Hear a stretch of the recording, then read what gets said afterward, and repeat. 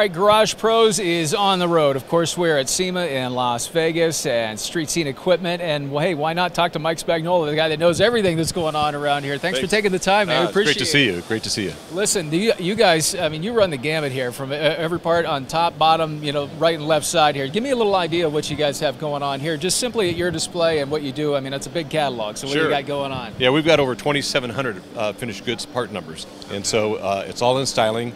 And we're front to back on cars and trucks and, you know, you name it. If it's an outside accessory, we try to do it. Right. Well, my eye was drawn to some of the stuff you've got over here. I'm going to come around here, and then you can kind of explain a little bit about what you've got going on here. Just on this wall alone, we have hidden hitches, which, of course, are designed to work with our roll pans.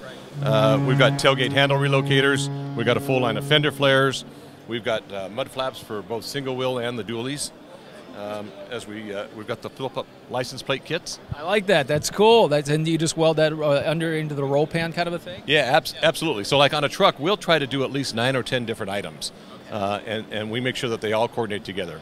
So our roll pans are made to work with our hidden hitches or made to work with our flip-up license plate kits.